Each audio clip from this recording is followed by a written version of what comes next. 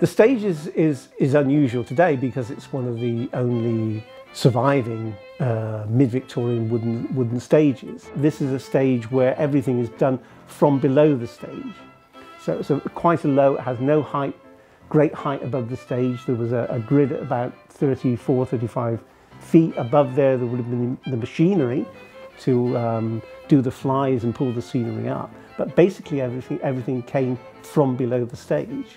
And today theatre does it really all from the top. To go under the stage is almost to be on a sailing ship. It's all wooden, and we believe there's some evidence that sailors might have been used as the deckhands, used as stage hands.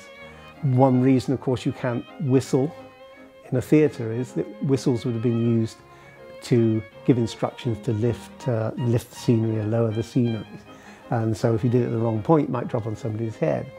Now the stage itself is like a huge machine. It has in the front, it has 2 star traps. The actor would stand on the platform, quite a narrow platform.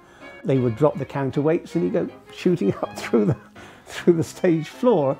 It has a grave trap in the middle, which is the kind of trap he would fall and suddenly disappear. So we have this frozen in time theatre technology of 1875, which is essentially still there.